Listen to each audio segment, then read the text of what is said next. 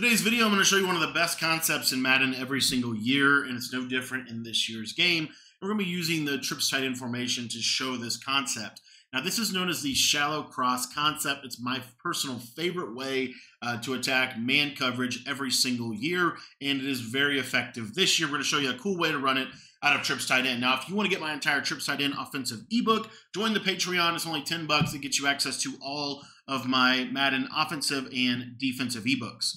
Now, the play that we're going to be utilizing to illustrate this concept, you can really do it out of anything, but we're going to use the play drive post, and it's because it has a really unique post route. And we'll throw a couple audibles in here so I can kind of show you what we're looking at. So we'll show curl flat, we'll show verticals.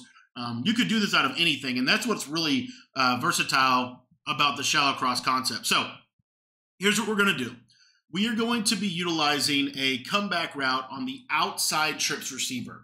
Now, these comeback routes are super underrated this year. They're actually really effective at being able to attack man and zone coverages. And then from there, what I like to do is we're going to utilize a drag route to our tight end, and then we're going to motion this outside trips receiver, but we're going to do a special motion. We're going to motion him to the left side, and that's still going to bring him across on the right, but it's going to kind of put him at the numbers, which will be a little bit better for the overall spacing on this play. From there, we're just going to block our running back for some extra protection. We know that in Madden 24, people are blitzing a lot, and this is kind of the shallow cross concept. The main read is between the post and the drag route. The streak is on the field, and the purpose of it is to clear out any deep zones that might bite down on this post. Obviously, it gives us a shot play if they bust a coverage, and then the comeback route is kind of a check down on the left side of the field. So the snap of the ball, what you're going to see is, again, we're just looking for this shallow drag, and it's going to be able to beat man coverage just like that.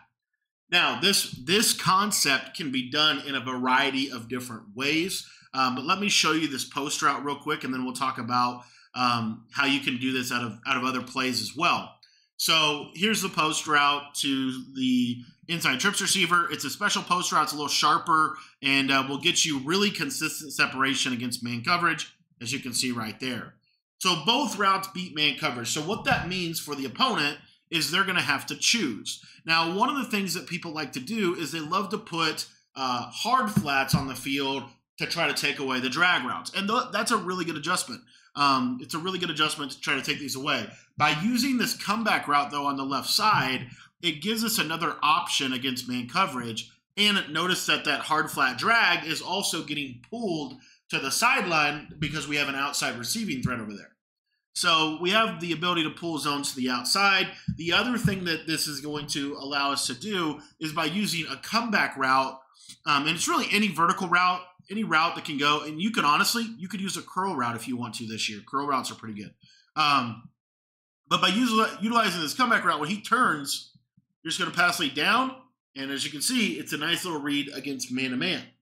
So we have man and zone beaters on this. Another way that you could kind of honestly do the same thing is through utilizing this play PA slot corner, and essentially we could do the same basic thing, except now the post is coming from a different player, and we're using a corner route where we would use that comeback route. So you see here, we get kind of a little natural pick and rub, and we're still kind of in a very similar concept.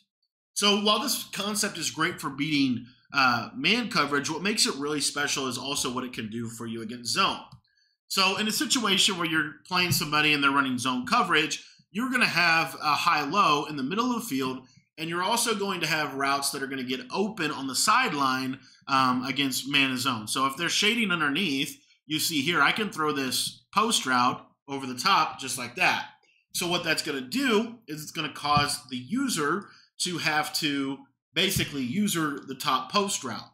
Well, when the user has to take the post route, it's going to make a little cleaner of a read for your quarterback, because what's going to happen is, number one, you can take this drag early, but also if you wait on this comeback route, you see it's going to get in a nice soft spot against the zone. Now, let's say, for example, they drift back and they try to go guard the comeback by utilizing a curl flat. Then what you're going to be able to do on this concept is the drag route is now going to almost work as a flat route you're going to see it's going to come across the field. About right there, it gets open on the sideline, and we can turn it upfield for a couple of yards, as you can see. So it gives you a lot of versatility in your ability to be able to attack zone coverage, and you can run it from different receivers on the field. Let me show you another way that we could kind of do it. So one of the best ways to counter this drive post route, specifically on the sideline, and also to counter this outside comeback route, is to utilize a cover 2 coverage. One of the best strategies that people can use to counter this. So you'll see here that these cloud flat zones are going to do a really good job. Now, obviously, I have the drag, but notice that post route is getting played over the middle, and it's also going to get played on the sideline if it didn't get played over the middle, okay?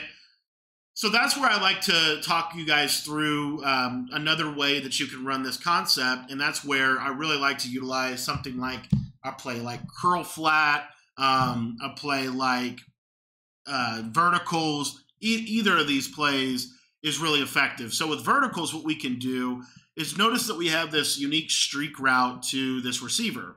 So what we can do with this, and we have this deeper crossing route, we're going to now streak the tight end, and then we're going to put a motion drag as our shallow route.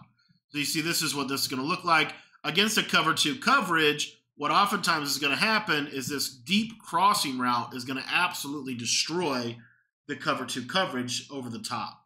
So that's how you can kind of layer your routes and use different routes for different purposes. You could honestly even utilize a slant as well, which slant routes will get about 15-yard depth. So there's so much you can do with the shallow cross concept. You can utilize a crosser as well. So I'll show you that real quick. So this is PA counter go, and we're going to utilize a crossing route as opposed to a post route, which will get a little bit more depth against zone, but still gives you a really good chance to be able to beat man coverage across the middle of the field. This is the shallow cross concept. I think it's one of the best concepts in Madden. You can apply it to any formation, but today we showed it to you at a trips tight end. If you want to get my entire trips tight end offensive ebook, or really any of my ebooks, join the Patreon. It's only $10. It gets you access to every ebook, every update, everything. And we've been dropping a ton of updates for our Patreon this week with kind of updating some of our ebooks for you guys and just helping you stay on top of the best way possible to play Madden 24. So if you want to sign up, head down to the description and go click the link down below.